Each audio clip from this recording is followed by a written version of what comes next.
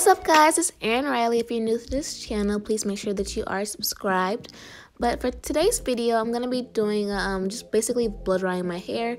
I'm going to be using the Garnier Whole Blends Smoothing Leave-In Conditioner, their coconut oil and cocoa butter one. And basically, I just start off by parting my hair down the center. And then I'm just going to show you the blow dry side that I already did. And yeah, just keep watching.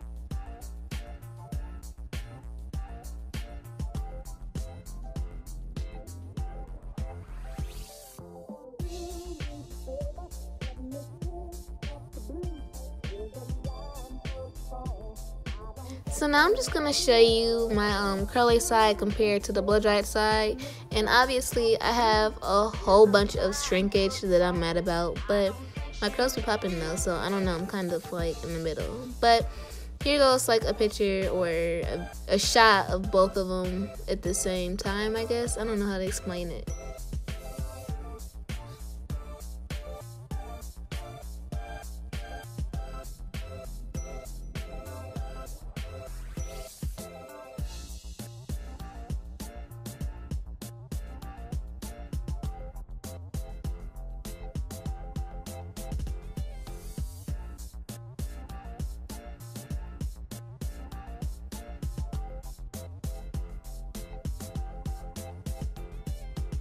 And I do want to mention that I use the Garnier brand because I know that their products have silicones in them.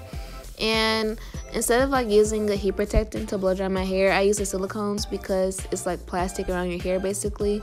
So basically that's like a guard or something against the heat from the blow dry, if you get what I'm saying. Yeah.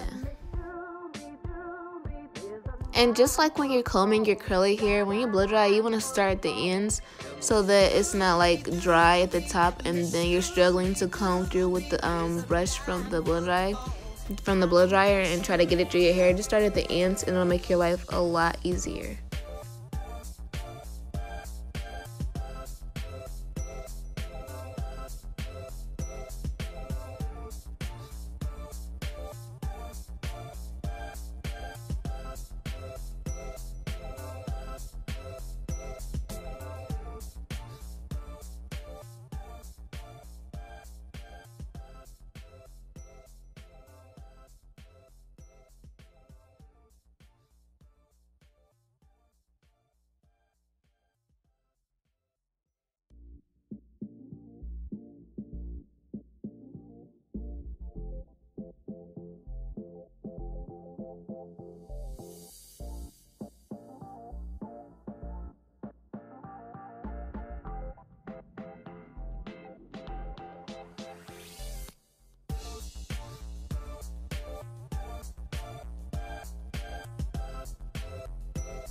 And I do want to mention, like it's not already obvious, but I want to mention that I do blow dry my hair like in halves of the halves, so I guess like fourths, because my hair is too thick to be doing it all in one setting. Otherwise I'll get frustrated and like spaz out or something. I don't know.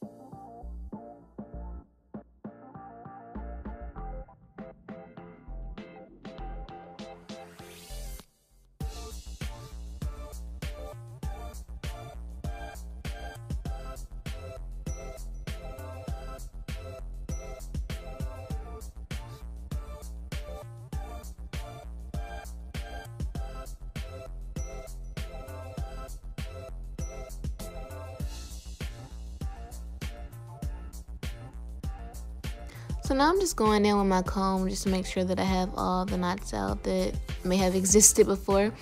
And I'm just going to comb through, and then I'm just going to go back through with the blow dryer just to make sure that I have my scalp dry, because I don't want to go out with a wet scalp after blow drying my hair.